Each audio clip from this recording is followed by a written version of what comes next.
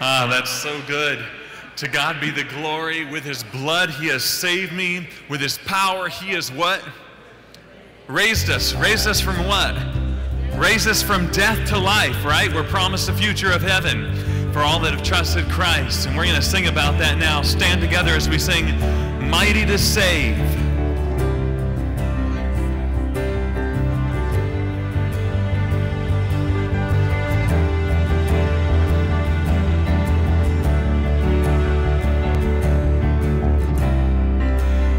Everyone needs compassion, a love that's never failing. Let mercy fall on me. Everyone needs forgiveness, the kindness of a Savior, the hope of nations.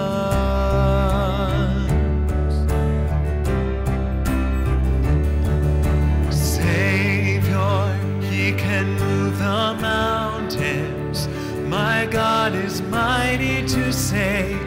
He is mighty to save forever, author of salvation. He rose and conquered the grave. Jesus conquered the grave.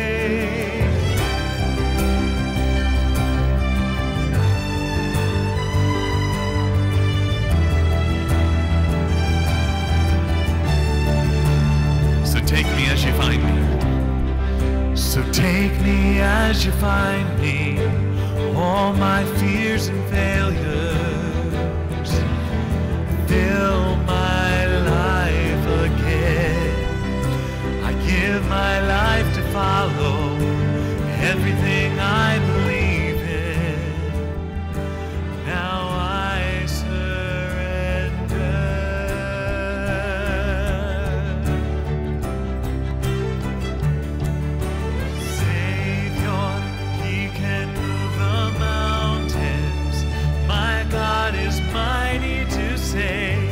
He is mighty to save forever, author of salvation. He rose and conquered the grave. Jesus conquered the grave. Shine your light and let the whole world see.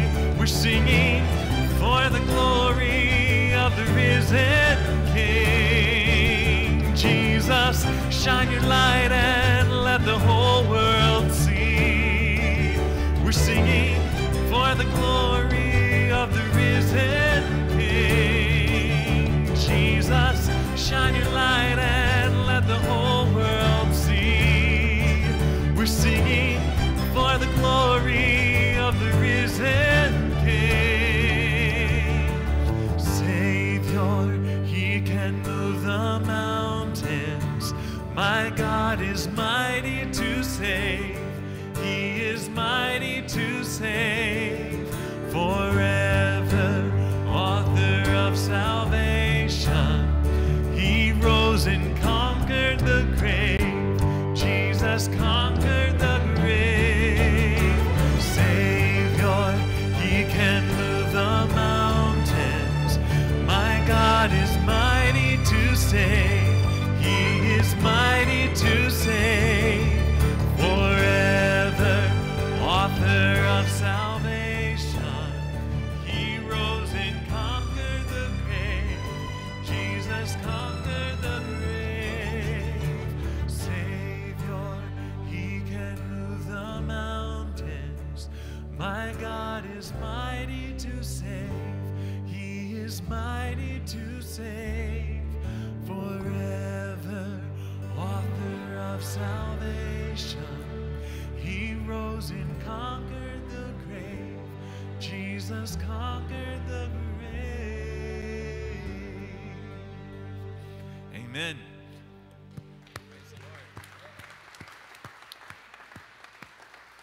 The hymn says, when peace like a river attendeth my way, when sorrows like sea billows roll, whatever my lot, thou hast taught me to say, what?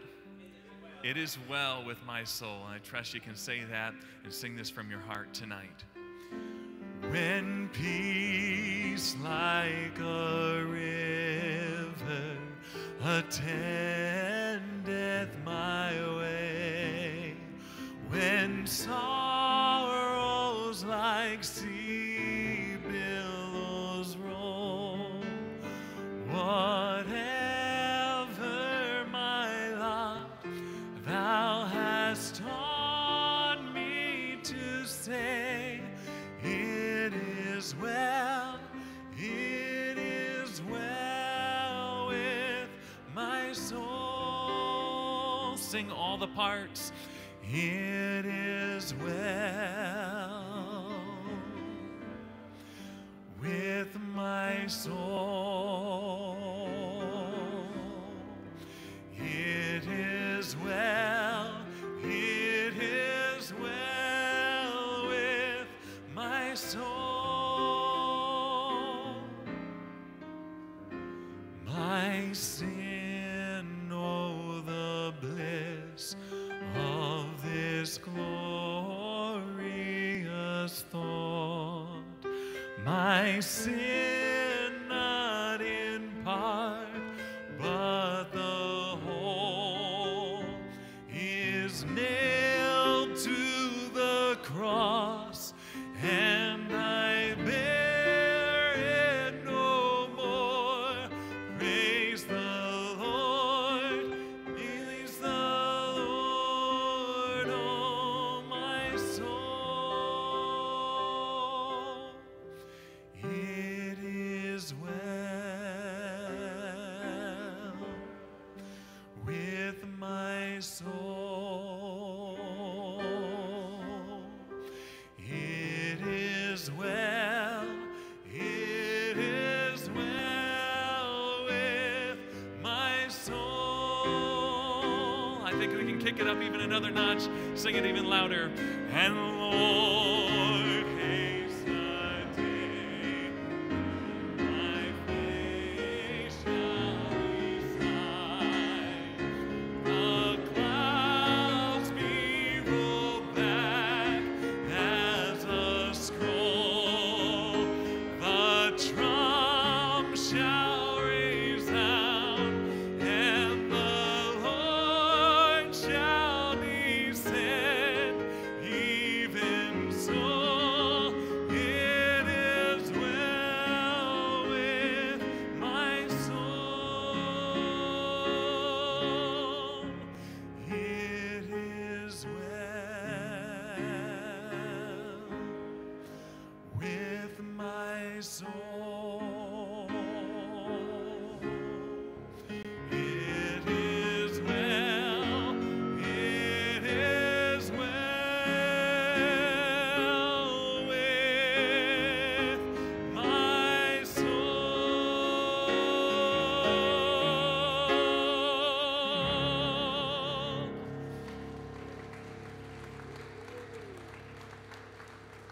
Great singing so much. Thank you. You may be seated.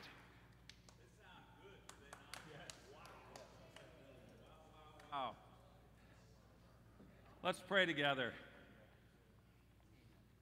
Father, thank you that your word is very clear that Jesus does not just bring peace or talk about peace, teach about peace. Jesus is our peace. So, Lord, even tonight as we have already worshiped you by singing, and now we will worship you by opening our hearts to your word, I pray that we would not be just hearers but doers of what we hear. And then as there's a chance to share after that, the Lord, you would truly be exalted, lifted up high. Because if Jesus is lifted up, the promise is that you will draw people to yourself. So, Father, may this be an evening we want to enjoy it, but as our most honored guest, Lord, may you love tonight way more than even we do, Lord. Our desire is to praise you, to at least in some feeble way express our gratitude for what it is that you have done and are doing for us. In the name of Jesus Christ we pray. Amen. Do you have a good day? Woo. We had kind of a lazy day, but it got off to the best start of any day this week. I got to go down and have breakfast and some time in the Word with the Colony guys. And I have high standards. I said, I love you guys, but I'm not coming if there's no bacon. The Colony bacon is something pretty special. And hey, they had bacon. And we had a rich time in the Word, didn't we, guys? That was a sweet time, great way to start the day. Anybody not have the handouts that we're using this week? If you want to raise your hand, we'll get one to you. There's a few. Oceana, dry your hands off before you handle those, will you please? They don't want soaking wet handouts. They'll get all mushy. Couple there, a guy up here.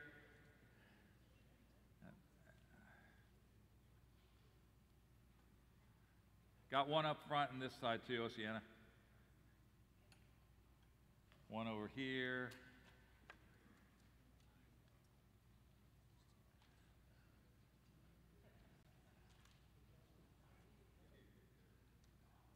See how fast we can make her run around the room. Yes. Some of you have your handouts, but you're raising your hands anyway, because you just want to look at those arms up close and see what the deal is there.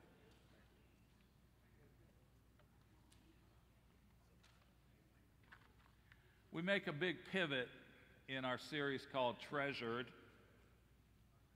celebrating God's love for His daughters. Remember, this is a six-parter. We're only doing 4 parts here. So we're actually skipping number 3. We will also skip number 5. So we'll do 4 tonight, 6 tomorrow night. But just a word about number 3 that we're skipping.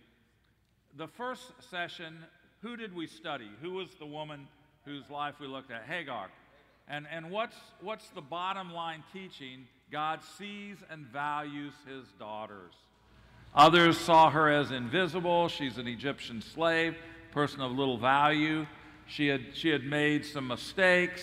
She is not even from within the covenant family of Israel. But God chased her down. God found her. And she even gives God a name. This is the God who sees me.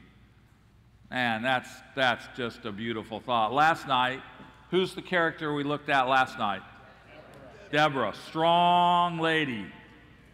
Strong lady. God is not threatened by strong women. He loves strong women. He has big plans. And just like He did with Deborah, God elevates and empowers His daughters. We're skipping session 3, but just a word about it. It's on the life of Hannah, and it's beautiful. As soon as we film this and get it out there, check it out on our website. You can either buy the DVD series or you can also stream it through our app. That third one is an important one. It's killing me to skip it, but I want to do 2 from the Old Testament and then finish with 2 from the New Testament. That launches us in. God hears and understands His daughters. I mean, even the priest. This shows how even leaders can mess things up for God's daughters. She's crying out in her heart before the Lord, and the priest thinks she's drunk. He tries to send her away, to shut her up. God hears and He understands Hannah, and He answers the yearning of her heart.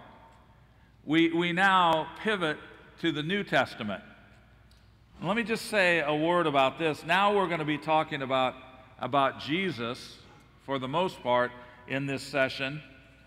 There's a wonderful verse. You know this verse. I know it in too many versions, which is why I have trouble quoting it now. The Word became flesh, John 1:14, and dwelled among us, and we have seen His glory. Glory as of the only Son from the Father, full of grace and truth. I mean, we're talking in this series about how God thinks about his daughters, how God relates to his daughters, how he interacts with them. And when we get to the New Testament, it's not God who is spirit, it's not God who's way up there, it's God who put on skin, came to earth through the incarnation, born as a little dependent baby boy. He grows up, and when he starts his public ministry, the main thing he's trying to do is show us the Father. Even Jesus didn't make it all about himself. He was here to show us the love of God. And so when we come to these last three talks, which are from the New Testament, this is when it's like people face to face. It's not somebody talking to God through prayer. It's somebody having a conversation with him in real time, in real space. And so it's going to get even more exciting if that's even possible. This session that we're going to talk about today is about the Samaritan woman. We know her as Woman Well. That's her first name and last name. Woman Well, middle name Atta. We don't know her name, which also says something about the place that women had in the culture. A lot of them were just kind of nameless. But they're not nameless, invisible, insignificant to God. And there's so many surprises in this passage. One of the guys who was here, who's a pastor, came up to me beforehand tonight, and he said, I just want to tell you something. He says, if you let this series only be taught to women, that's a sin. Because guys need this. Guys are creating a lot of the problem where women get a distorted view of God because how we as men treat our daughters, our wives, our mothers, the women we work with. And I pull out my phone and I said, will you say that into my video camera? Because I'm going to need that ammunition when I go home and talk to some of our staff who don't yet get what this course is all about. And he Willie one-taked it. I mean, perfect from beginning to end. No edits necessary. I'm so excited about this. I'm more excited about the second half of this series than even the first half. So we better get going because I have miles to go before you sleep. We pick up the story in John chapter 4, 1 through 6. And you're not going to hear a lot of stories, a lot of illustrations from me tonight because the power of this narrative is just so obvious. It just jumps off the page. Now Jesus learned that the Pharisees had heard he was gaining and baptizing more disciples than John, although in fact it was not Jesus who baptized, but his disciples. So he left Judea and went back once more to Galilee. Jesus is rejected in his own hometown of Nazareth. The heat is on. He's growing popularity with the crowds. He's teaching, he's performing miracles, but the religious leaders are upset because he's threatening the status quo. He's putting their power, their control at risk. And so Jesus is really in the process of moving his ministry headquarters up to the northern edge of the Sea of Galilee to a city called Capernaum. Now, he had to go through Samaria. Well, now he didn't have to go through Samaria. And may I just show you this for a minute? If this is our map of the Holy Land, all right, and this is the Sea of Galilee right here, and then over on the east side of the land there's the Jordan River, and that dumps into the Dead Sea. Considering that, y'all are looking pretty good, considering you're in the Dead Sea. Over there would be the Mediterranean. And this section right here, you've made it to the Promised Land. You are in Israel. And here is Jesus. He's down in Judea, which is the province around, it's the province that's around Jerusalem, that kind of area. It's kind of right on the northern edge of the Dead Sea. And Jesus is going to head back up to where? Up to Galilee. Now, the shortest route is to go just straight north. But that would take him through a province called Samaria. Then he would get up to the province of Galilee, up around the Sea of Galilee. Good Jewish boys would not let Samaritan sand hit their sandals. The Jews hated the Samaritans. They called them half-breeds. When Assyria scattered Israel and sent them away toward the end of the Old Testament, they repopulated the land of Israel with other conquered people from elsewhere. That's how the Samaritans got there. And so they kind of were Jewish, but they weren't really Jewish. They might have even gone along with some of the customs, but for the most part, it hadn't changed their heart. And so the prejudice ran deep. There were some really good Samaritans, by the way. You saw one Monday night, remember, the parable of the Good Samaritan?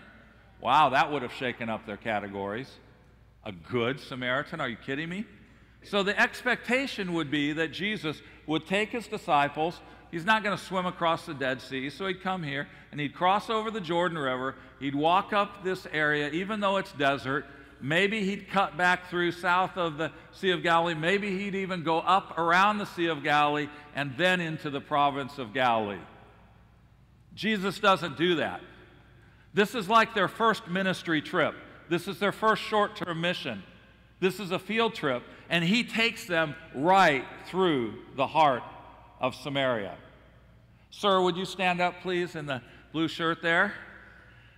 You look like a motorcycle man. You got Harley Davidson. It's a miracle. There he is. This is Ward. Everybody say hi, Ward. Hi, Ward. Ward, and who's that seated next to you?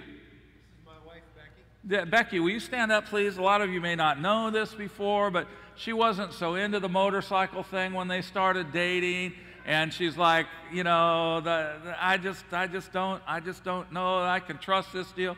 And Ward goes, stay here, and he goes back, and he hooks on a sidecar, and she's been riding in the sidecar ever since. It's not backseat driving; it's sidecar driving. You just think of them and think of the city of Sychar. Or sidecar. There you go. Have a seat. Perfect. Never have I had somebody with a Harley Davidson shirt on who was seated in the right place. That's epic. So Jesus takes his disciples right through Samaria to the city of Sychar. And that's where this story takes place, near the plot of ground that David had given to his son Joseph. Jacob's well was there, and Jesus, tired as he was from the journey, sat down by the well. It was about noon, when a Samaritan woman came to draw water. Now, a lot of people make a big deal that you don't draw water in the middle of the day. It's hot. That's morning work. This proves that the woman was an outcast in the town. She was rejected by the other woman. It's possible that that's true. That's a lot to stack up on a simple statement, it was noon. So I kind of take that maybe with a shaker of salt. But Jesus is sitting there, and he says to her in verse 7, will you give me a drink? Parenthesis, his disciples had gone to the town to buy food, so they're not around. The Samaritan woman said to him, you are a Jew, and I'm a Samaritan woman. How can you ask me for a drink? In case we don't get the culture, here's the explanation in the parenthesis. For Jews do not associate with Samaritans. This is a man talking to a woman in public. Everybody go, yeah.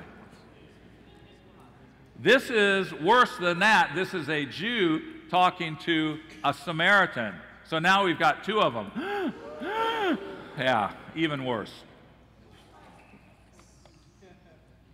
This is a rabbi, a holy man, a speaker for God, teaching to a woman. And again, the conventional interpretation is that she's immoral. There's some things in the story that I'm beginning to wonder if that's actually true or not. But anyway, whatever, we're going to see she's been looking for love in all the wrong places. She's had a very difficult, looking for love in all the wrong places. That's 348 in the Baptist hymnal, if you're not familiar with that particular song. But she's had a tough life. Not the kind of person that you would think a holy leader might engage in conversation. So now we've got 3. Ready? Take a breath and go. Yeah, this is complicated. The woman,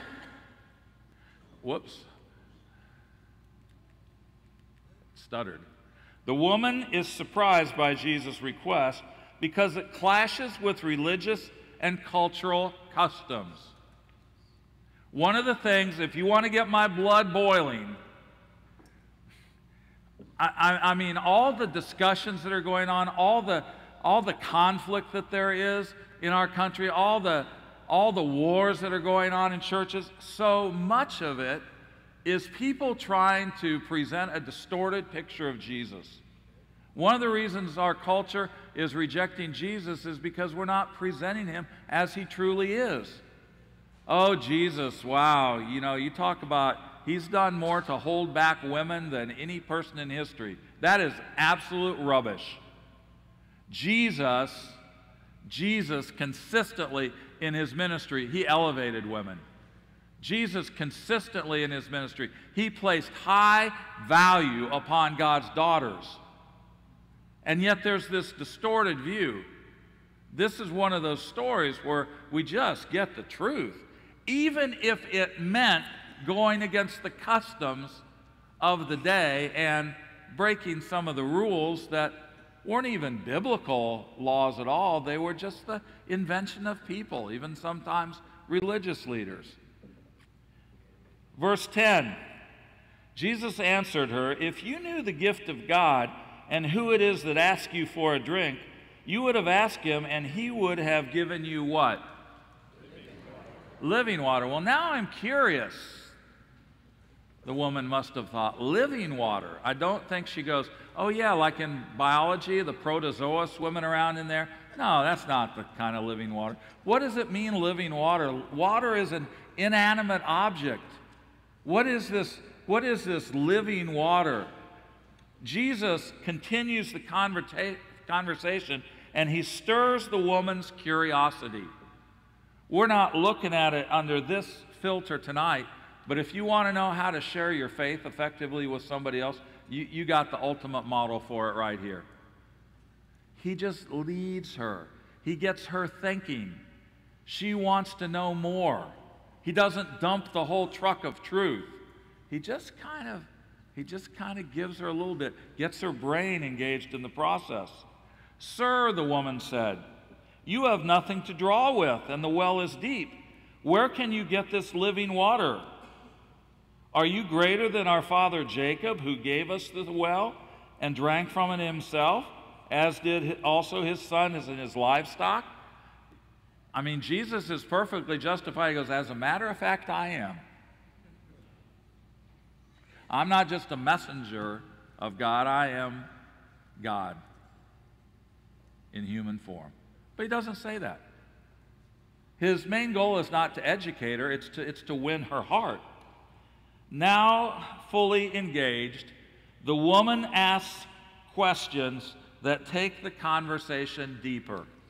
How many of you sometimes teach, whether it's the Bible or something else? You teach. Look around. I knew it.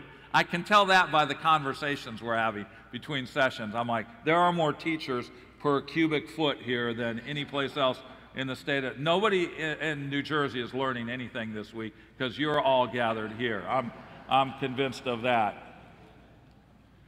Isn't it fun when you're teaching, even if it's just a conversation with one of your kids, and you say something, and one of your students or your daughter or your son goes, well, wait a minute, Mom, wait a minute, Dad, wait a minute, teacher. If that's true, then what about this? And you glance down at your notes and you're like, sweet, that's the next topic.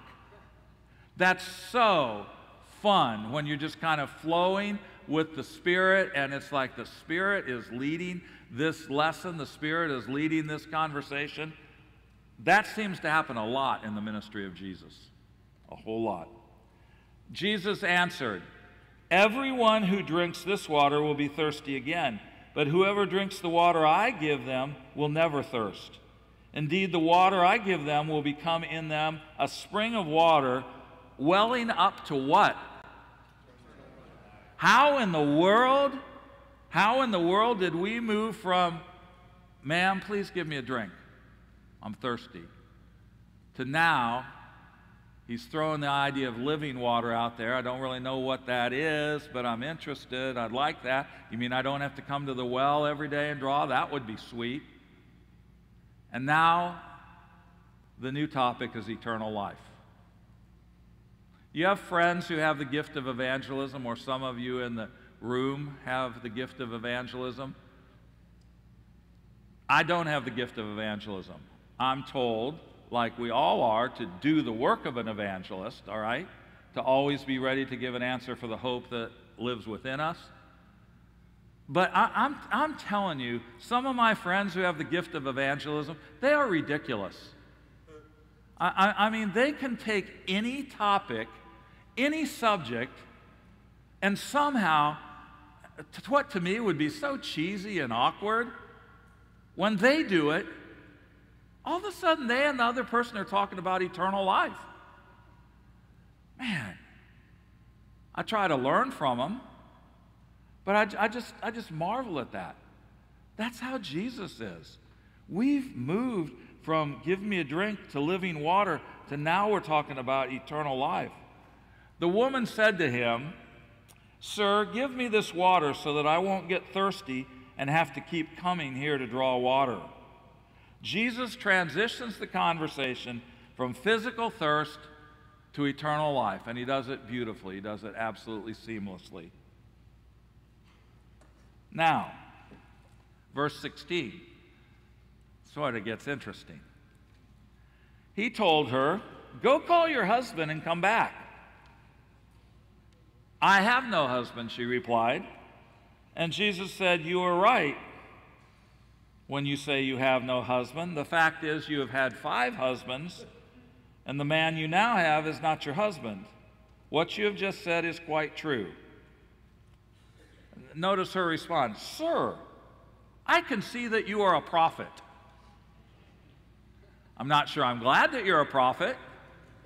I'm not sure you know all these things about me. But this is not, you're not from around here.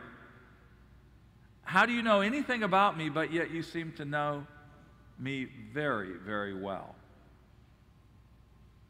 Jesus transitions the conversation, but now all of a sudden it's getting real personal.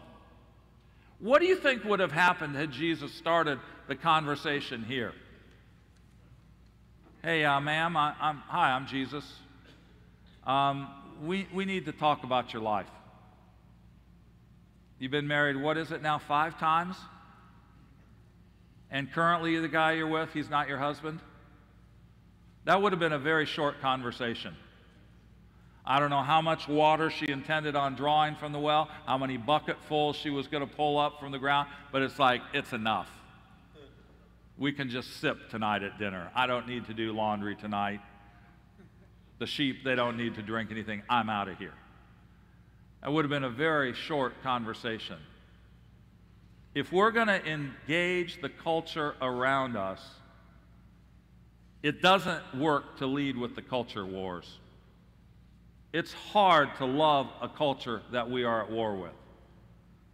And there are big differences. I understand this. And as things get more and more polarized, I'm not minimizing that at all. What's interesting, the example of Jesus is he doesn't start with the controversial part. Now, again, the conventional interpretation of this is that, that's one divorce after another. What is it? She must be really, really, really hard to live with. Well, that's potentially the answer. Some would say, well, this is proof right here that she's probably immoral. She's probably cheated on a bunch of guys. And I'm like, wow, that's a pretty big leap in this passage. It's possible she's had a bunch of husbands die, and not necessarily from her cooking. I mean, it could have been random circumstances, right? We don't really know what it is has caused this woman, but at a minimum, we would go, she's had a really hard life. How much of it is her own making? How much of it is circumstances?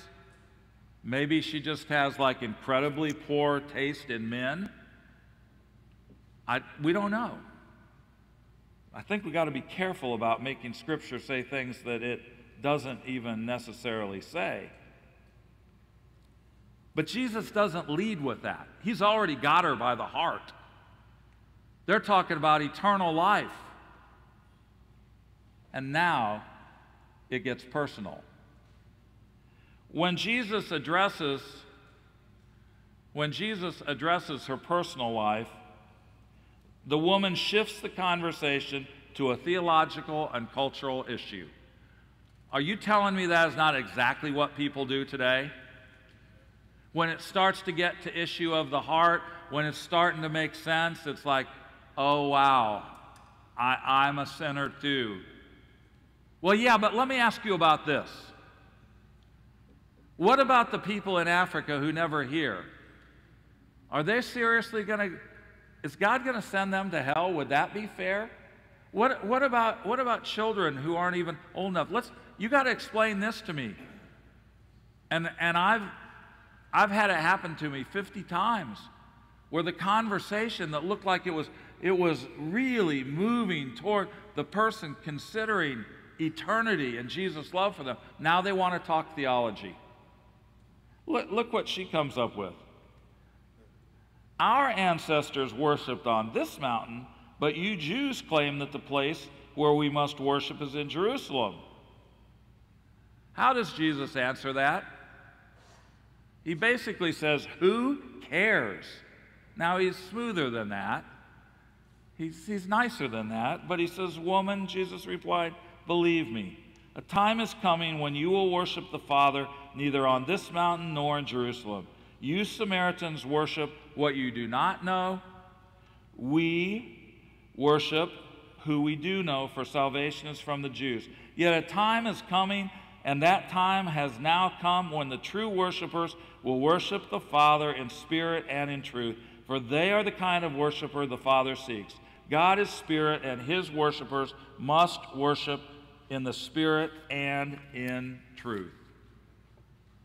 He's like, no, we're not going to get detoured by that.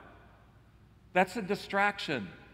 That's not relevant. And subtly, but pretty directly, pretty firmly, Jesus refocuses their conversation on what is most essential.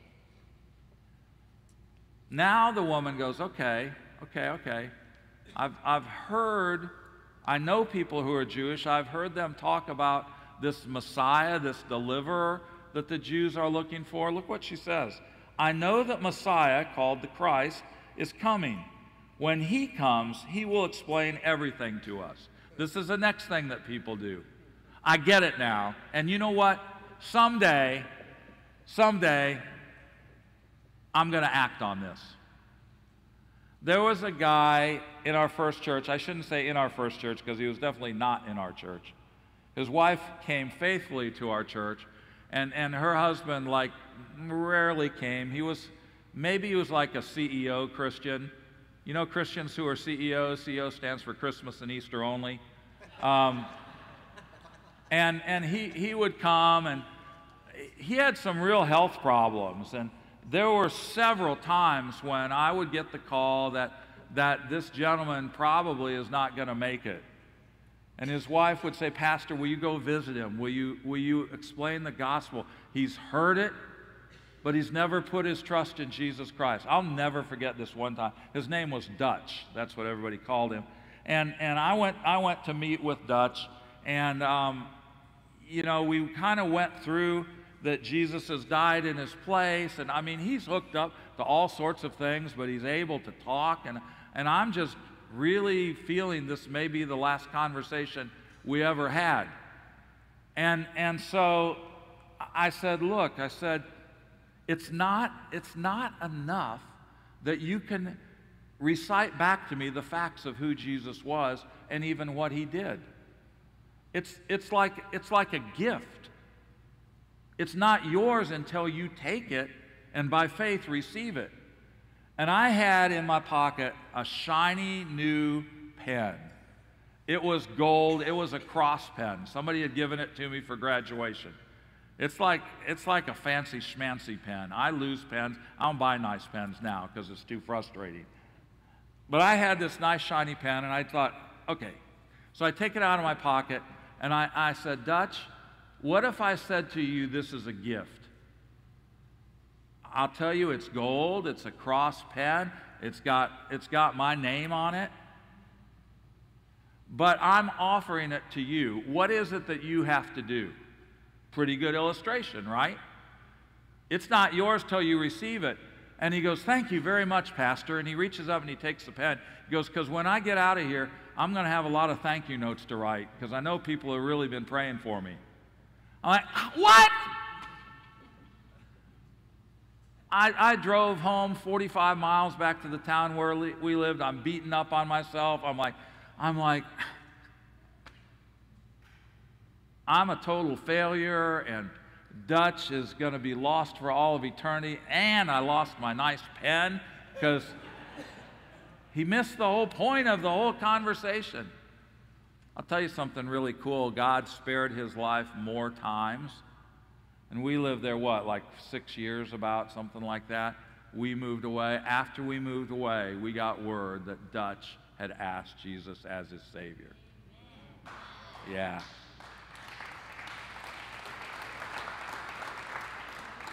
He never repented and gave me my pen back. But, you know, sanctification is a slow process.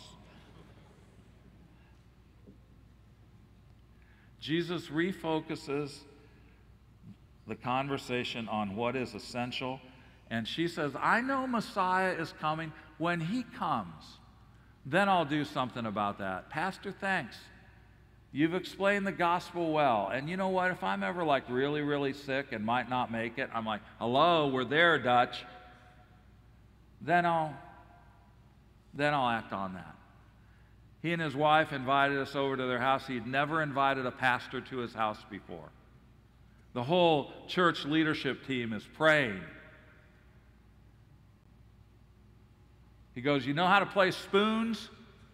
Spoons is a cutthroat game. In fact, he goes, hey, let's up the ante. Let's play forks. So we're playing forks, and I, somewhere in the course of this game, I like jab a fork into my hand. And again, my friends with the gift of evangelism can pull this off. I'm like, you know, when I look at that wound on my hand, I can't help but think of Jesus on the cross. And Dutch goes, park it, Pastor. We're here to play cards, not talk Bible. It's your deal. Eventually, though, the hounds of heaven tracked him down. And I'm going to see him again in heaven someday. Hope he brings my pen. Jesus chooses, this is shocking, Jesus chooses this Samaritan woman as one of the first people to whom he reveals his true identity. Because in that verse that we just looked at, when she says, when he comes, he'll explain to us everything. Jesus simply says, I, the one speaking to you, I'm he. I'm the Messiah. I'm the deliverer. You know, Monday night when we saw all those parables, the parables in our walk through the New Testament, Jim hasn't learned that yet. You got to tell Jim to get back down to Atlanta for more training so you can do NT Live. You can't tell half the story. You can't stop with the Old Testament. But this is a sign for parables start. And I always thought that was the dumbest hand sign in the world. Until somebody explained it to me. The parables do things. We know that for some people, they open up truth. He'll take complicated theoretical stuff, and he'll use a mustard seed. You know, he'll use different types of soil to illustrate that. And man, that opened my eyes. The parables also conceal truth. For some, they reveal it. For some, they conceal it. Because if they're not open to it, God is mercifully keeping them from being responsible for that extra truth that they're not ready to act on anyway. So a lot of times in his ministry, Jesus didn't go, "Hi, I'm Jesus. I'm the promised Messiah. You've been waiting for me for generations. I'm finally here. Let's go." He doesn't reveal his identity that freely. He chooses a Samaritan woman who's been married 5 times. Think Jesus places a high value on women? Why this woman? You think she's somebody who would have like massive credibility with the people who know her after all the struggles of her life? But Jesus saw something in her heart that nobody else had ever seen. This is Jesus in action. He chooses this Samaritan woman as one of the first people to whom he reveals his true identity. Just then, his disciples returned and were surprised to find him talking with a woman. But no one asked, "What do you want?" or "Why are you talking with her?" But I can imagine they're like talking amongst themselves. They're probably going, "Is this like, does he not know who she is?" You know, and this is probably pretty controversial. The disciples view this encounter as at least surprising, maybe even inappropriate. Maybe even inappropriate. It's not the last time that Jesus will break the rules of the culture, because his kingdom operates based on the law of love, not a bunch of human-made rules. Then, leaving her water jar, the woman went back to the town and said to the people, "Come, see a man who told me everything I ever did. Could this be the Messiah?" It's interesting she phrases that as a question. I want to someday ask her, "Didn't you know at that point that he was the Messiah?" And I think she might go, "Sure I did. But he led me by asking questions, not by dumping a bunch of answers on me. So I thought that worked pretty good with me. I thought I'd try it with the people in the city." I wouldn't be surprised if she says that. It's not in the Bible. It's pure speculation on part. I have a sanctified imagination. But it's pretty cool. Could this be the Messiah? They came out of the town and made their way toward him. Based on the woman's account, others from Sychar go to meet the potential Messiah. Wow. Isn't it interesting in our churches? Hey, we're going to do a new training on how to share your faith with people. It's a 32-week series. There's about 115 Bible verses you'll need to memorize. We're going to role play this till Jesus returns, and then someday we may actually talk to a lost person. Jesus doesn't waste any time deploying her. And there's actually a phenomenon that occurs. The longer you are a believer, the easier it is to just surround yourself all with other believers. Now, don't misunderstand me. If you're finishing up at Barbara's place, if you're in the colony and you go to your covenant church or you go home, you better choose friends who are committed followers of Jesus Christ. Otherwise, you will get sucked right back in to whatever messed up your life in the first place. Having said that, however, you know who some of the best evangelists are? They're always the new believers. They're the new believers. They still have the meaningful relationships with people, and it's so fresh and exciting to them. They are not worried about being rejected because they've just been accepted by the God of heaven. What do I care what other people? It's like Lazarus after he was raised from the dead. It's like, if you don't shut up, we're going to kill you. He's like, been there, done that, got the T-shirt. You know, it's like... Many of the Samaritans from that town believed in him. Why? What's it say? Wow. We're having testimony and text time, right? There will be people in this room who have major breakthroughs, maybe even some who trust Christ as Savior tonight, not because of my message, but because of your 2-minute testimony. There's power in it. You should be my witnesses. What's a witness? I promise to tell the truth, the whole truth, and nothing but the truth, so help me God. That's all being a witness is. That's all she knows at this point. Many of the Samaritans from that town believed in him because of the woman's testimony. He told me everything I ever did. So when the Samaritans came to him, they urged him to stay with them, and he stayed 2 days. Quite a contrast to the religious people of the day who said, we got to get this guy out of here. He's disruptive. Samaritans are like, please stay with us. Please teach us more. Because of the woman's testimony, many Samaritans believed. It's one of John's favorite words. He uses the word, sometimes it's translated believe or trust. Sometimes it's noun, believers. Sometimes it's a verb. Sometimes an adjective. He uses the Greek word for believe or trust. It's a word, pisteuo is the verb. He uses it 99 times in his gospel. That's why he wrote the book, so that we would believe, and here it is right here. Because of his words, many more became believers. They said to the woman, we no longer believe just because of what you said. Now we have heard for ourselves, and we know that this man really is the Savior of the world. Earlier this year, I got to speak at this homeschool conference in Illinois. Ellen and I didn't homeschool our kids, but I keep getting invited to all these home education conferences. It's really strange. And usually the other speaker has like 14 kids, and they're like, Phil and Ellen only have 2 children, but they wanted more, and it's just like kind of awkward being at some of these conferences, but I love sharing there. The keynote address I gave in Illinois was the words that every parent should dream of hearing. This isn't even a parenting passage.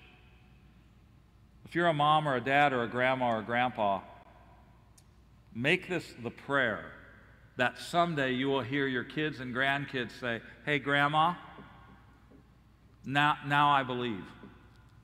Not because of what you told me, but I've seen it with my own eyes in Scripture. Jesus met me. God doesn't have any grandkids, right? You can't ride your grandparents' spiritual coattails into heaven. It's got to be fresh. It's got to be first-hand faith. Pray that you will hear your kids say, now I believe. Not because you told me it's true, but I know it for myself. Praise God. Because of the woman's testimony, many Samaritans believed. They heard it from him directly. Many more declare that it is ultimately Jesus' own words that convince them he truly is the Savior of the world. I just pretty much took you through this story. If you were listening, there was so much to learn from here, but I hope tonight that you captured the way Jesus related to her.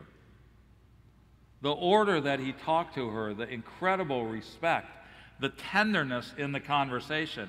I summarized it this way to make it fit the pattern. I said, Jesus treats God's daughters with dignity and compassion.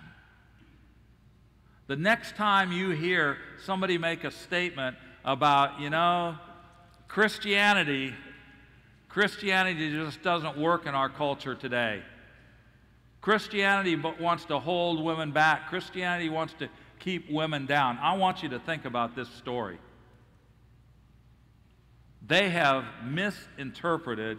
They've yanked a few statements of Jesus totally out of context. You look at the flow of his actual interactions with women, there's dignity, there's compassion, there's a high level of respect, there's tremendous sensitivity, there's tenderness there.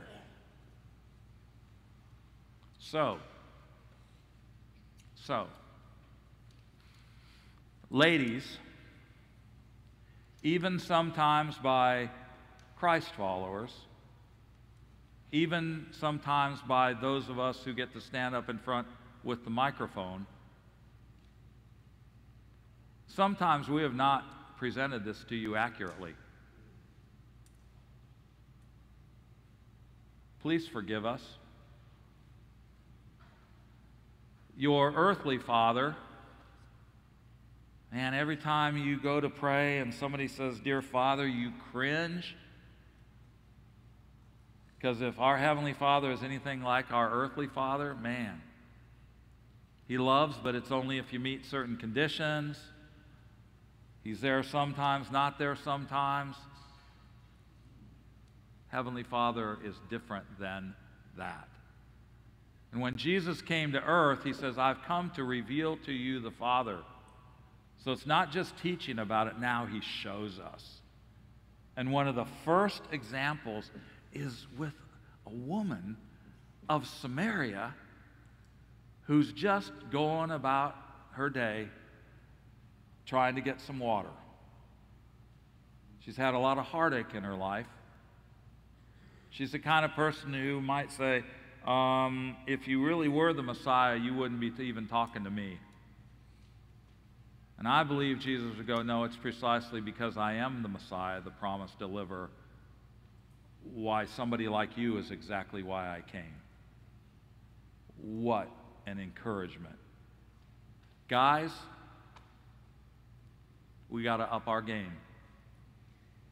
We got to up our game.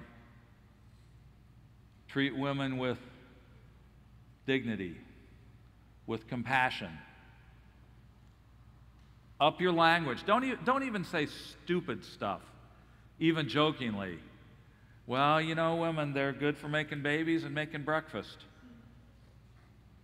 No, and if that's the only thing you remember from this sermon, that's a problem.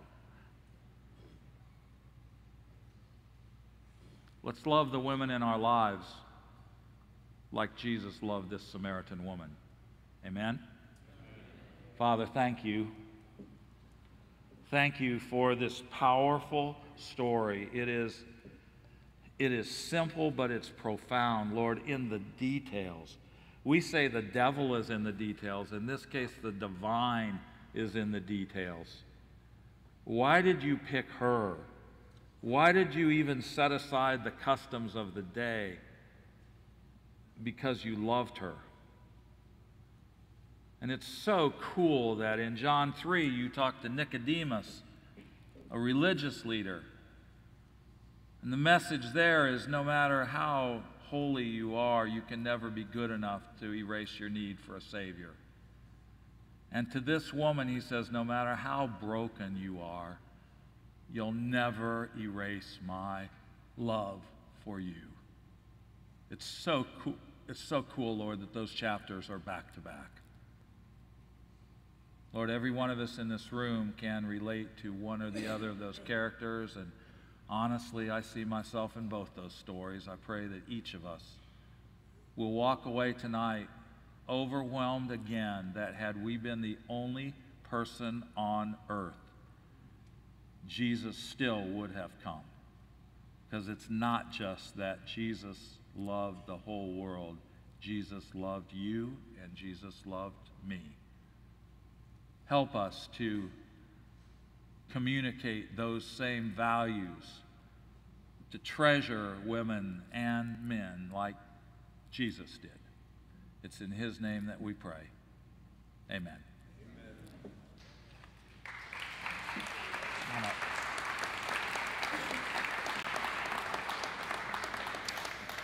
Well, we're going to transition into text and testimony, but you've been sitting for a while, so Nye and Alicia are going to lead us in our theme song, and after that, Chaplain Paul Ciata is going to come and lead us in our TNT. So let's stand together and sing our theme song.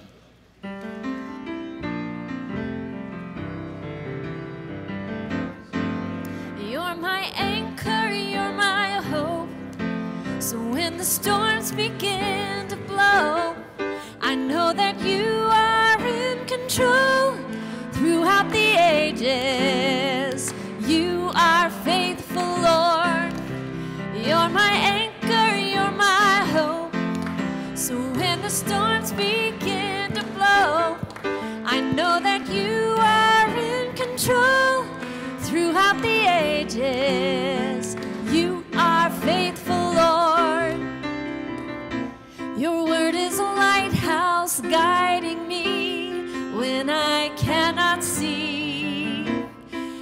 us be faithful as we follow closely where you lead.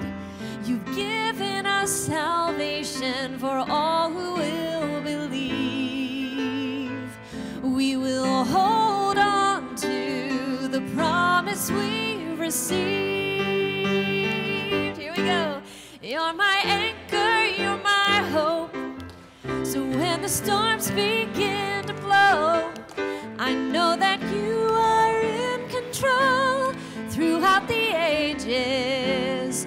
You are faithful, Lord. You're my anchor, you're my hope. So when the storms begin to blow, I know that you are in control throughout the ages. You are faithful, Lord. You are faithful, Lord. You are faithful, Lord. Good job.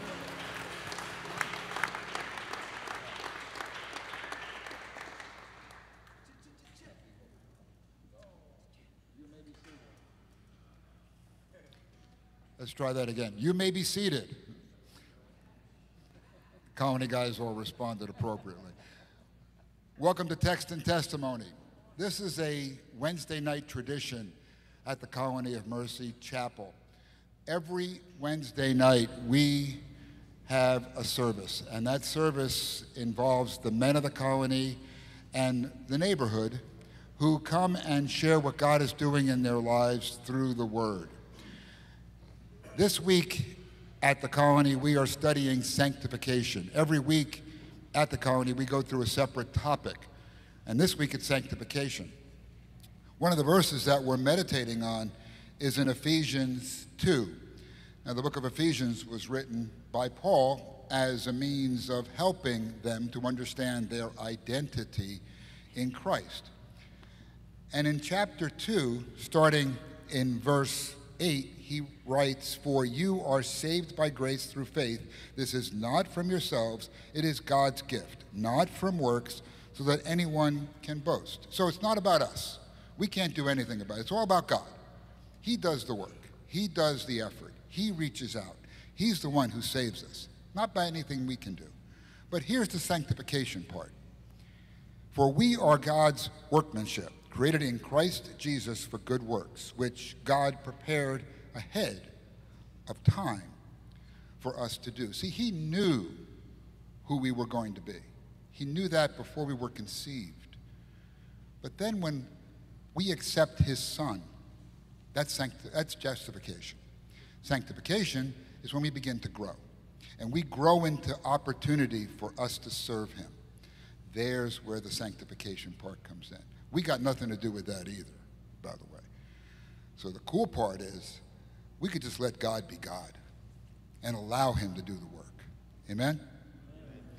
This is the opportunity for both men in the colony, women at Barbara's Place, and any graduate of the colony or Barbara's Place to share what God is doing in their lives through his word. So who's going to be first?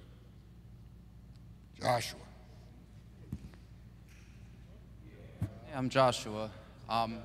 Yeah, it's interesting because I've been thinking a lot about how repentance is a gift from God. It's nothing I did. It's something that he granted me, and the good works that I do are stuff that he has pre-planned for me. I didn't really have much of a hand in it.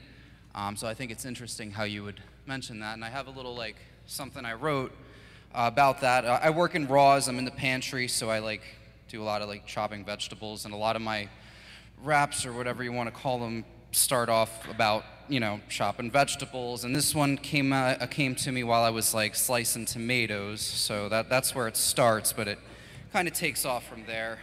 So yeah, chopping tomatoes into slices. The gift of salvation is priceless, as I was dead in my sin, lifeless. He saved me from all of my vices, met me in my time of crisis, said you need a solution to these problems? Christ is. He's your prize, so go on, pursue him. I've got good works planned for you, go do them. The Lord is sending me out on a mission, and he is blessing me, I don't want to miss him. I've spent enough time in the kingdom of darkness. Now I'm storing treasures in heaven where my heart is. And I want to bring the whole world with me. No more death. We all should be living, worshiping, praising eternally. Because the Lord's calling us all. He said, return to me. Because flesh and blood is not the enemy. We fight against powers and principalities. So Lord, empty me of myself. Remove the doubt from me. Allow me to hear your voice speaking loud to me. Because the enemy is mad. He is shouting. Let your love pour over me like a fountain. Use me to speak peace to confusion. I'm blessed to witness what you're doing in my life and in those around me. So Lord, be with me and my newfound family. I've heard it said blood is thicker than water, and the blood of the Lamb saves us from the slaughter.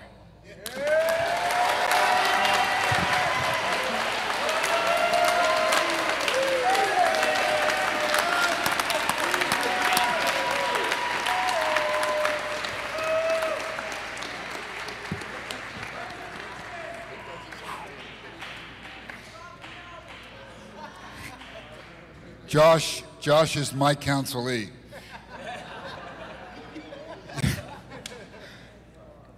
We're going to be cutting an album real soon. That's right. So anybody want to try to top that tonight? No, they're all quiet. Let's just close in prayer. No, I'm kidding. Who's next? Who dares? Who's next?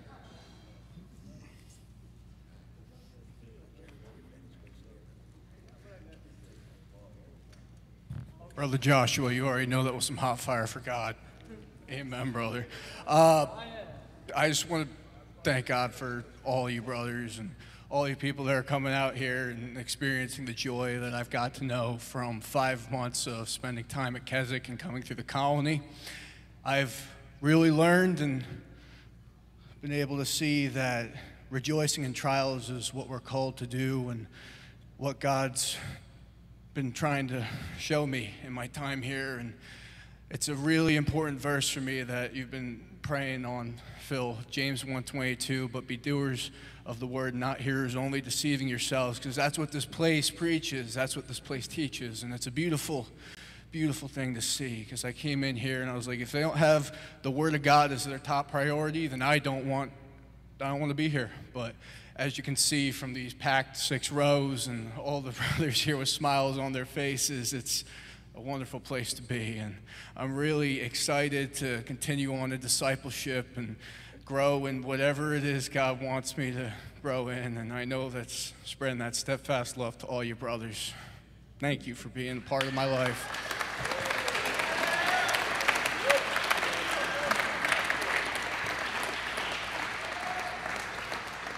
For those who aren't aware, after a man finishes the 120-day program, he is invited to consider the possibility of discipleship, which is another 3 months in which we begin the process of helping a man put better application to what he's learned over his time in the colony and apply it to what he's going to do and lead his family, lead his church, lead his workplace, where God calls him to be sanctified.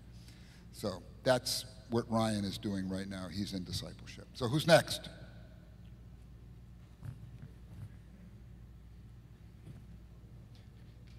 I told you before, you don't have to give me the mic if you don't want to. 2 minutes. 2? All right. Well, let me tell you this. It's been quite a week. It's been, I want to say that I'm glad my wife is here for the week of conference. She's visiting and been a big encouragement to me. And I love her, and she will always be treated with dignity and compassion. I'm sorry for the past, but let's change that. But I want to say that in Sanctification Week, today was trauma counseling for me, and told people at the lunch table, I'm not responsible for all my emotions after that. And guess what? I am responsible for them, and I have to apologize to some people. But I don't always respect people like I should, but that's part of my sanctification. And I'm learning, And my wife is teaching me. Because she taught me this week. Was it this week? I think.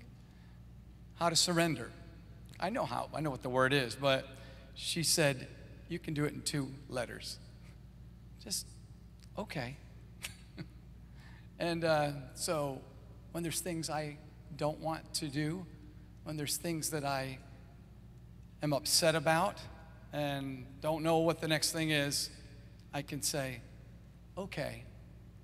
I just have to say okay. And the text I wanted to say is, no matter what happens, if everything falls through, God is still with me.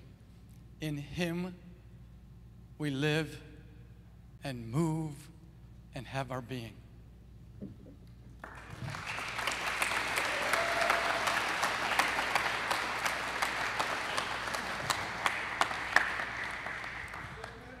Praise the Lord. I just want to give all the honor and glory to God today for where I stand. You know, it all happened to me. First, I want to comment and congratulate you on putting that woman first, because when I look at a woman, a female, I see my grandmother, I see my mother, I see my wife, I see my daughter, I see my sister, and that's the perception I want to have of every female I see. Because one thing I've come to learn in life is it's virtually impossible to choose your relatives, but you can choose anybody to be your family. But a relative is something that's genetically given to you by God. But He only loaned them to you. He eventually gonna call you home. But moving forward, I want to thank my brothers in Christ, because I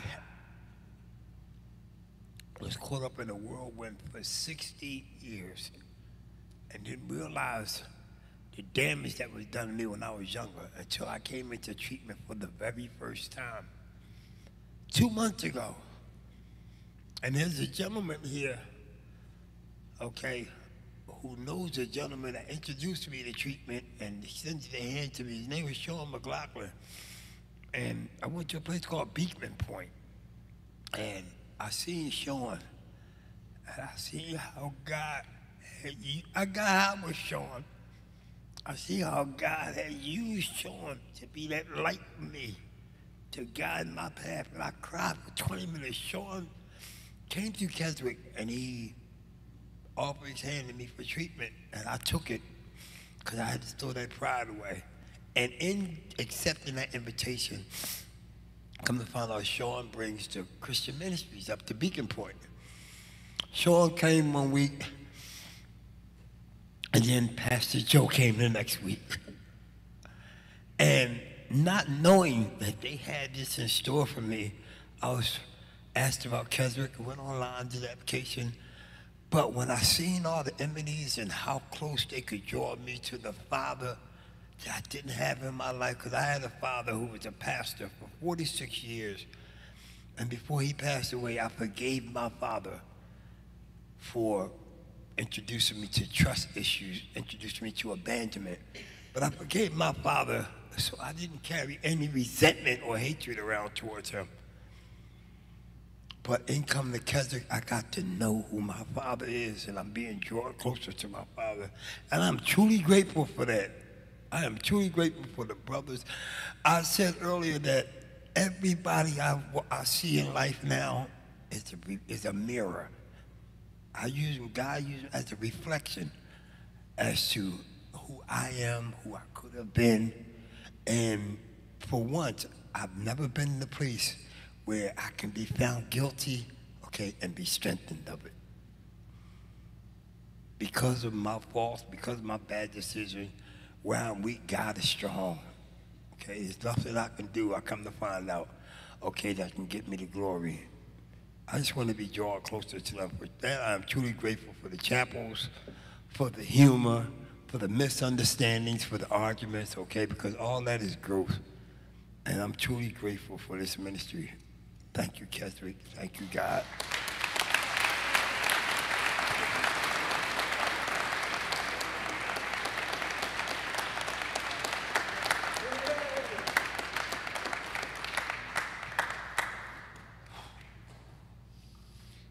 Wednesdays are my favorite day of the week. It really is. Who's next?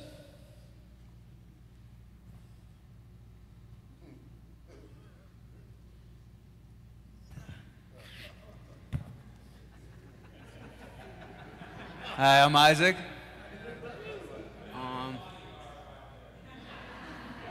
I'm gonna draft off of Dr. Phil and just throw some honor and praise to my grandma.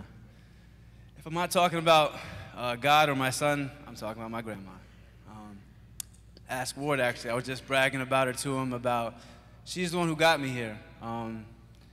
My uncle had gone through here, her youngest brother, and she had pressed me throughout the years of my struggles with alcohol to come here. And I'm like, nah, can't do the 4 months. And when I finally decided, she made like one phone call with her prayer group, and they got the money together for me. And their prayers are also what kept me alive through the raging alcoholic that I was. And to recount very loosely, because I'm a blackout drunk, was a blackout drunk, no longer. One of the stories that she had reminded me of, you know, was she had brought me up to go to church, kind of used that as like I tricked my grandma into taking me to church, but then I slipped away and went to the liquor store. Got blackout drunk at the mall. From what she's telling me, I got into a crazy argument at Applebee's. And yeah, always Applebee's, right? And so, friendly neighborhood. And she stood in the gap as the cops were trying to arrest me. She would not let them take me. And that's just symbolic of her being spiritually in the gap for me all these years. And I think about that all the time because, like, you know, there's like a 50-year gap between us, but that's like one of my best friends. We love the same. The way that we view God is the same. And we just vibe on so many levels that, you know, that 50 years seems like nothing. The love of God brings us so close that those years don't even matter. And so I will always refer to her as my angel, and she actually called me that in the letter that she wrote me. And she's got 4 other grandchildren, but I'm the favorite. So it's just what it is, you know. I didn't call for 2 weeks, and she's calling looking for me like something happened. Like, you know where I'm at. Like, I'm here. But I'm trying to make it a habit, you know, make sure I always keep my grandma in the loop because she's always praying for me. And so, yeah, I mean, I just love the fact that this message is really bringing to remembrance all the stuff that, not just my grandma, but my mom as well. I just, you know, again, me and my grandma vibe differently, so I'm always going to big up her a little more. But it's just a beautiful thing to see. When they were worried about me, I used to get annoyed. Like, yo, I'm good. Like, stop bothering me. Now I'm like, wow, thank you, God, that someone is worried about me enough to call and check up on me and make sure I'm okay. Because it's a scary thing when God just leaves you to your vices, you know. That's when you should really be worried. And when family does that too, when they start to disconnect, you know, you should be worried because you need that power of prayer to carry you through certain things that you're not able to do on your own. And so, you know, she's not here, but thank you, Grandma, for everything. I will continue to honor her sacrifice by remaining faithful where I'm at here at America's Keswick. Amen.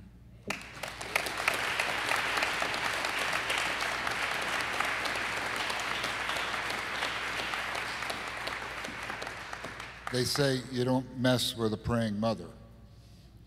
You don't mess with a praying grandmother. No. There's some like a direct line that, you know, God says, okay, Mom, you just wait. I got to listen to her first. That's what God says. Who's next?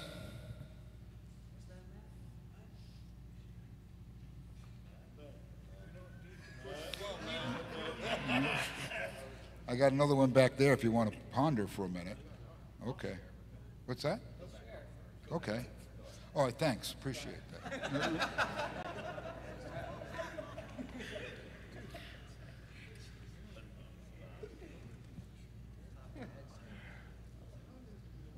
I just, the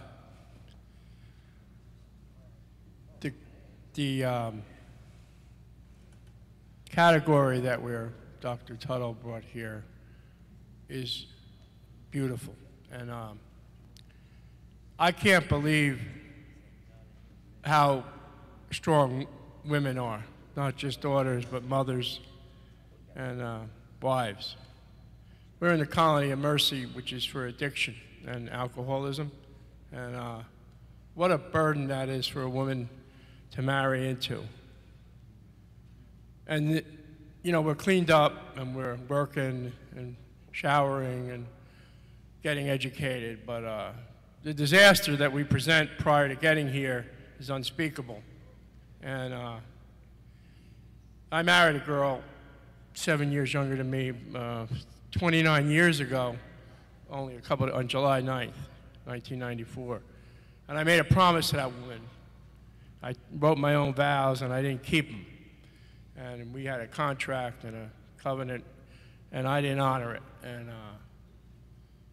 And that girl kept her act together while I fell apart and raised my kids. I raised them too for a very long time, but what a gift. And how many women get stuck in inner cities and anywhere with all the mess we leave when we get drugs and alcohol. And yeah, we can look like great guys and we can clean up our act. But thank God you brought that message here. I have 2 daughters and 2 sons. And I don't wish my daughters have to go through what I put my ex-wife through. And I'll never, I'll forgive myself, but this is no joke. Like, this isn't a joke. These women, they're the strongest thing I've ever seen. You know something? I'm in construction, and used to be able to lift rafters and carry roofing shingles. But women can hold a baby here for like 3 hours. I can't figure it out. I can't even 10 minutes. I'm like, this is heavy. And I put my child down. So I thank you for bringing recognition to women. And I'll say something, women get disrespected way too much. I was in rehab after rehab, and I couldn't stand some of the things. And I think it's time we respect women and give them the recognition for their strength, perseverance, and the bond between a mother and a child is the strongest thing I've ever seen in my life.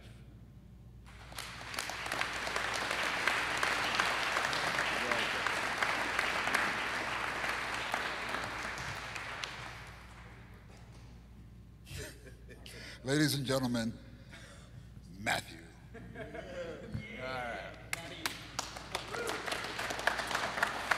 Hi everybody, my name is Matt. This will be my last TNT service. I'm graduating Sunday. So,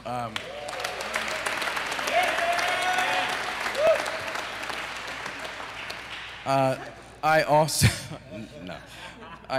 am a counselee of Chap Paul, and I have learned absolutely nothing in 115 days. No, I'm just joking. That's okay.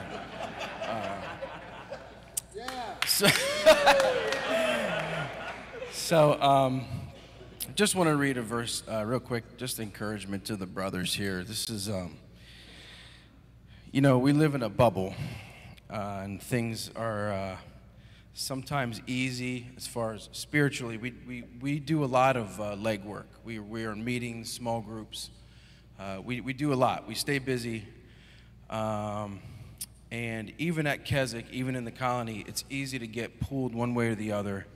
There are a lot of distractions, a lot of stuff going on amongst the brothers in the colonies. It's kind of tough getting dropped into a living facility with 30-something grown men.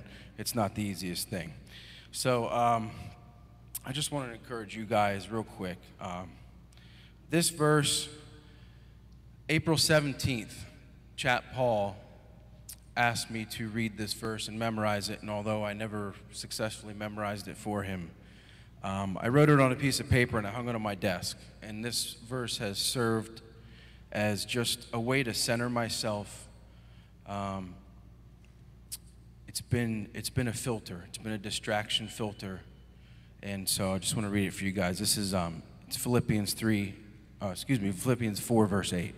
Finally, brothers and sisters, whatever is true, whatever is honorable, whatever is just, whatever is pure, whatever is lovely, whatever is commendable, if there is any moral excellence, if there is anything praiseworthy, dwell on these things.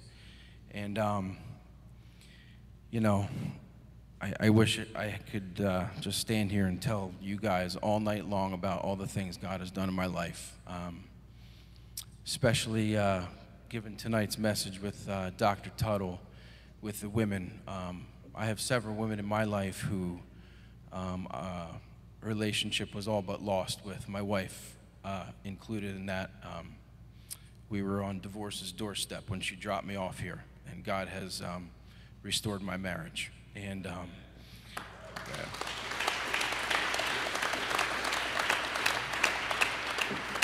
so my prayer, my encouragement for the brothers that I'm leaving behind, new guys, old guys, focus on the trustworthy things, focus on the good things, focus on the Lord. At the end of the day, it's the only thing that is true. And it's the only thing that's going to keep us grounded. It's the only thing that's going to help us sharpen each other's iron. And I am just so grateful for all of you. Words cannot express what you guys mean to me, what the Colony of Mercy has meant to me. Chat Paul, I love you with all my heart. And so, thank you guys.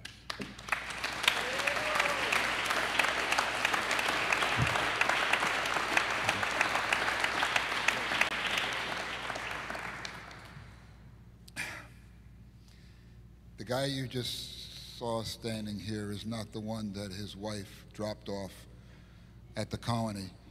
She had the good sense of slowing down to 20 miles an hour before she pushed him out of the car. But that man has allowed God to use him, and that's what makes what we do so special. So thank you, Matt. I appreciate that.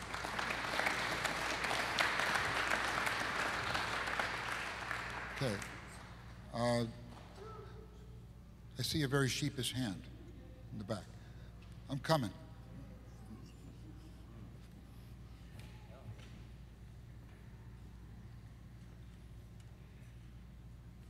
Well, this is my second trip.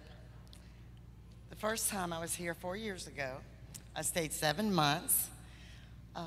We come broken. I left broken. But I came back this time because God told me that Keswick is where he met me for the first time, and this is where he wanted to continue to fix me.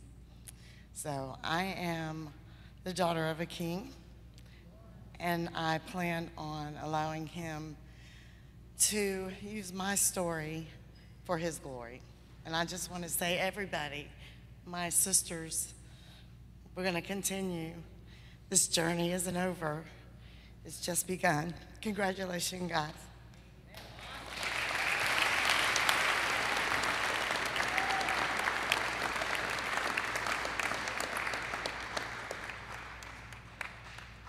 Who's going to be next?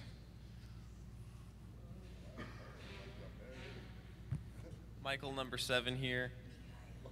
You guys remember Dane? I was affected when he put on his heart to pray for everyone who had left. And some of you don't remember Nick Persad, some of you do. I just spoke with him on the phone today. He said he wasn't doing too well.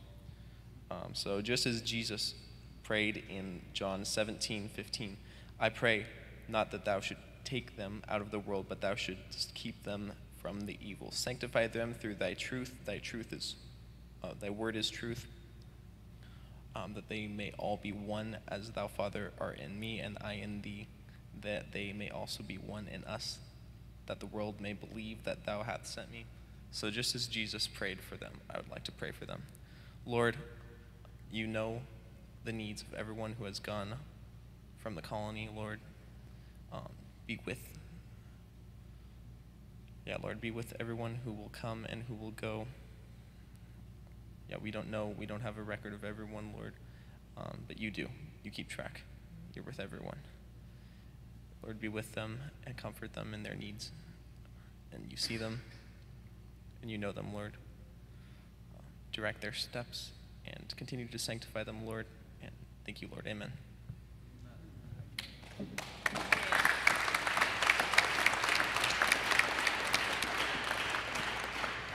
It's a good time to put in a plug.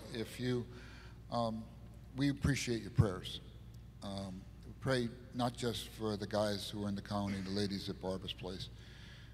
Please pray for the chaplains, the staff, but also pray for the guys and the ladies that are struggling with coming to the colony, and the ones that we have on the wait list, and the ones that we've had to make room to bring in, for the men who are in the colony and the ladies at BP who are struggling whether they should stay or go, or just please pray for us. And so it's and that we can make, they can make, we all can make wise choices, godly focused choices. We'd appreciate that. Okay, who's next? Okay, got to run back again. Here we go.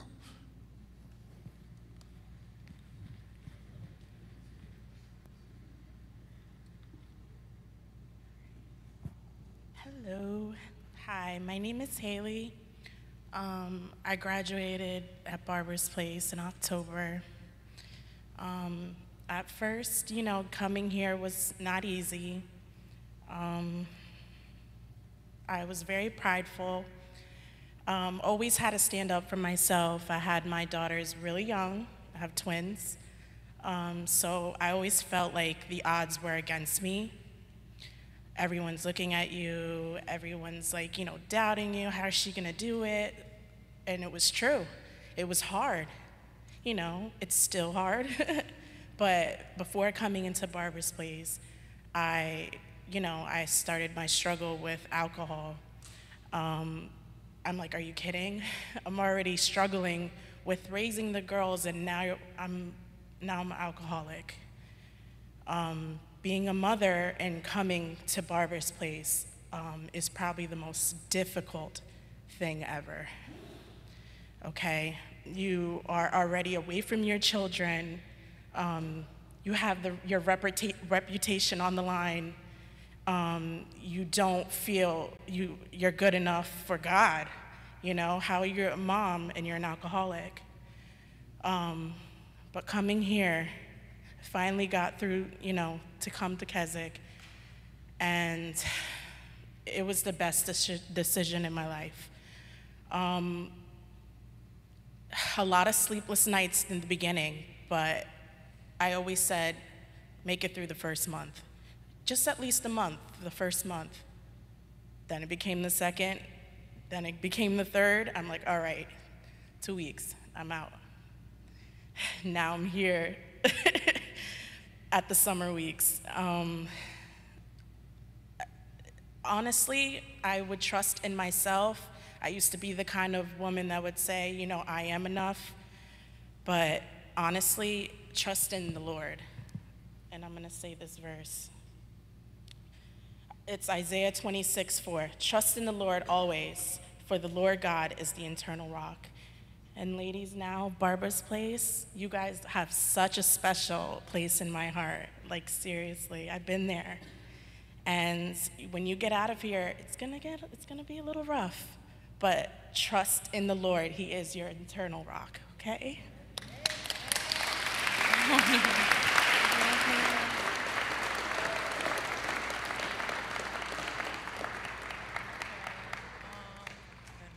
Okay, hi. My name is Alyssa. I'm at Barbara's Place. I've been here for a little over 5 months. Lately, the struggle has kind of just been with making decisions. I didn't plan to be alive this long, so being here has kind of brought up open doors and the future and just thinking how many things have to get done. The way I was going, I shouldn't have lived past 21, so now I'm here and all the time, Lord willing, that I have left is overwhelming. So with my decision to stay, it's kind of just been, what does the future hold? I have to start making these plans. It's up to me to make sure I do what the Lord needs me to do.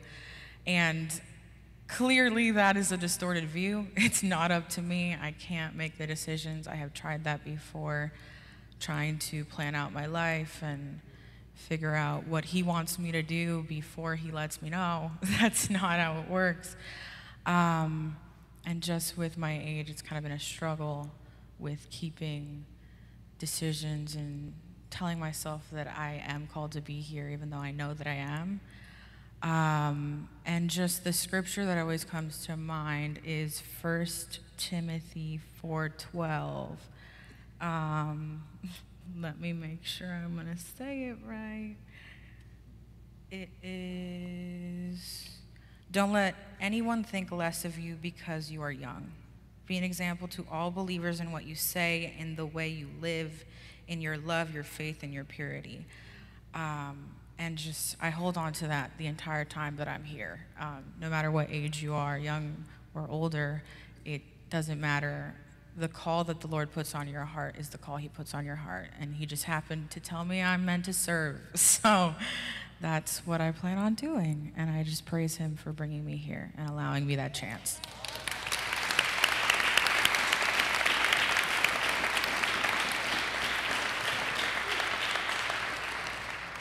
We'll make this last call. One more.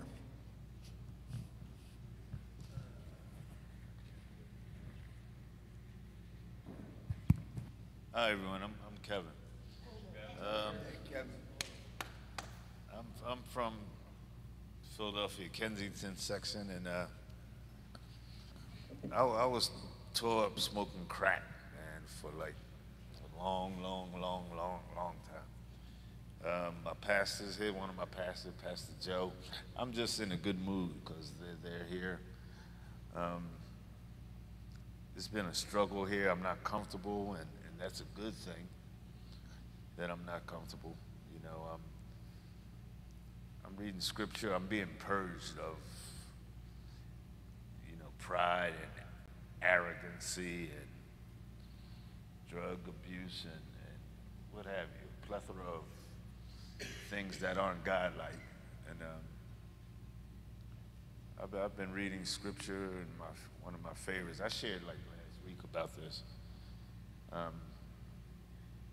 Proverbs 3, 5, and 6, trust in the Lord with all thy heart, lean not on our own understanding, and then always acknowledge him, and he shall direct thy path. And that scripture led me to the guy who the dude who tried to catch the Ark of the Covenant, leaning on his, you know, own understanding, and God smote him. He dropped dead, like, you know, he was leaning on his own understanding, thinking that he was helping God out by not letting it hit the ground. And that's me. So I gotta like stop leaning on my own understanding and get this thing right. I'm proud of my church, The Rock. They've been very, very supportive of me. There's not much more I can say. I'm looking forward to just doing the right thing, man, and just putting on Kensington's a rough stop, but my heart is there, you know, helping other addicts and whatnot. I'm a chef, you know, culinary dude, and I bring home food, and they look forward to it. And they're in bondage to the drugs, man. And my addiction was crack, and mine was mental, and they're shooting up that Fetty Wap or fentanyl and Trank, you know, and theirs is physical, and I really feel for them. My heart is, you know, for trying to work with my church in that area. We're right there at Kensington and Somerset, man. It's like ground zero, zombie land. And that's where I think, I know my calling is there. I know it is. I have to be prepared, put on that full armor of God in Ephesians chapter 6 and get it right this time. That's all I have.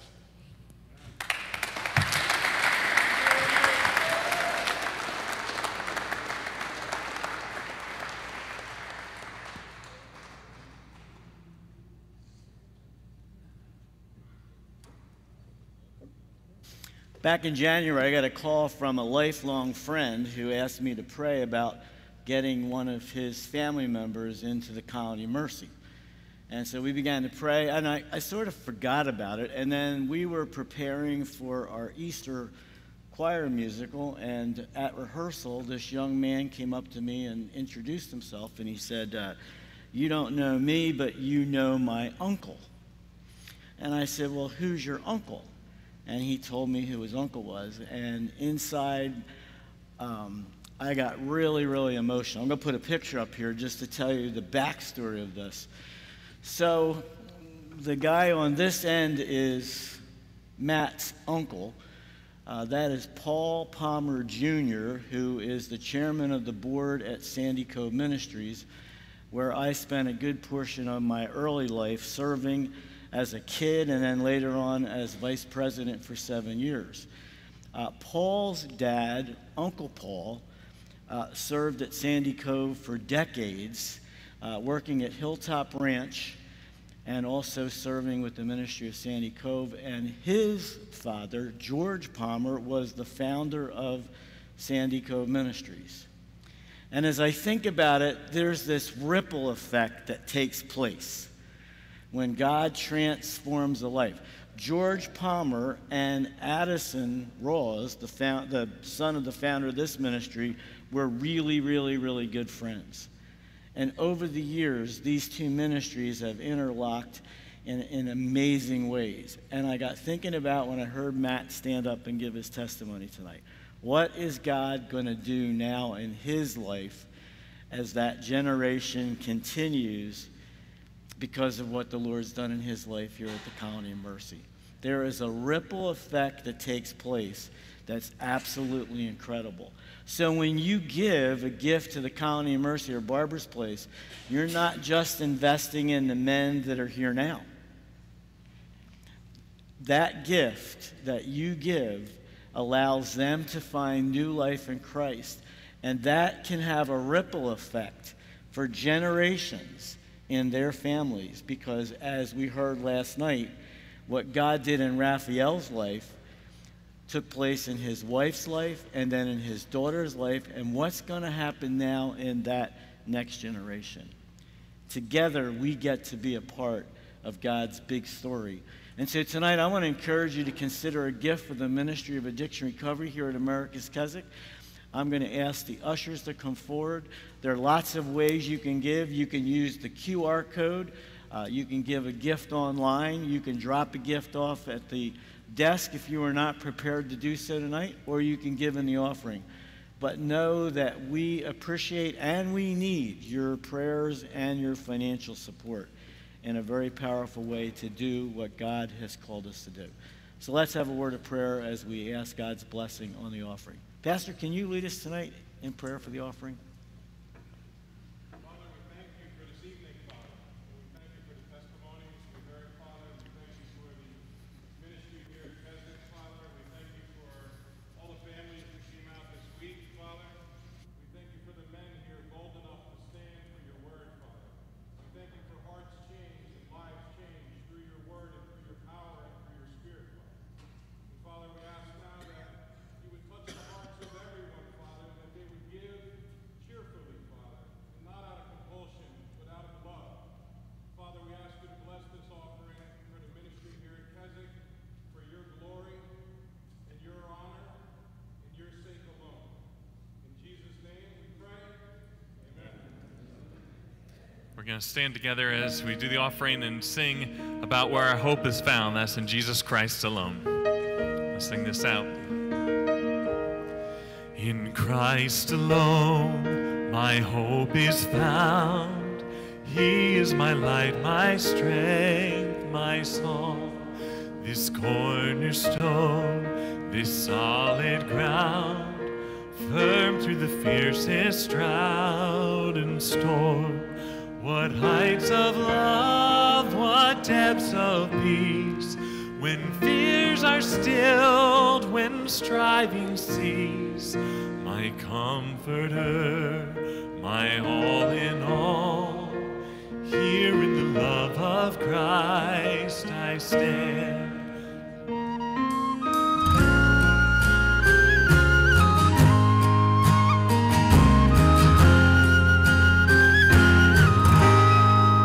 In Christ alone, who took on flesh, fullness of God in helpless babe, this gift of love and righteousness, scorned by the ones he came to save, till on that cross as Jesus died, the wrath of God was satisfied. For every sin on him was laid, here in the death of Christ I live. There in the ground his body lay, light of the world by darkness slain, then bursting forth in glorious day, up from the grave he rose again, and as he stands in victory, sin's curse has lost its grip on me, for I am his and he is mine, bought with the precious blood of Christ.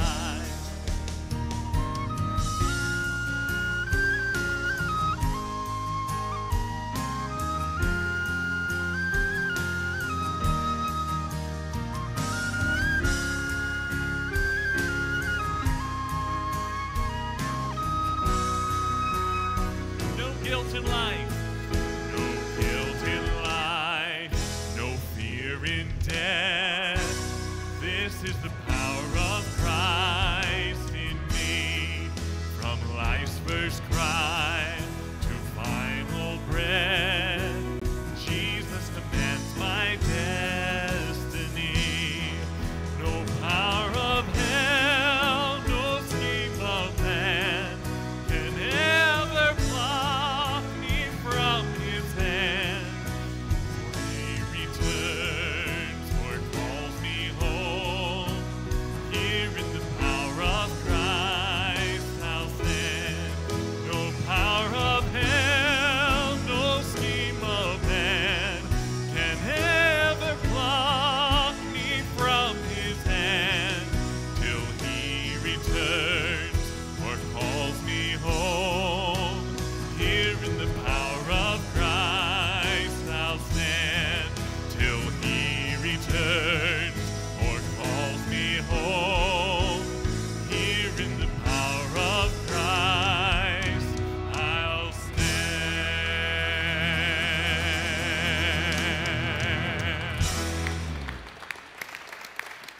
Amen.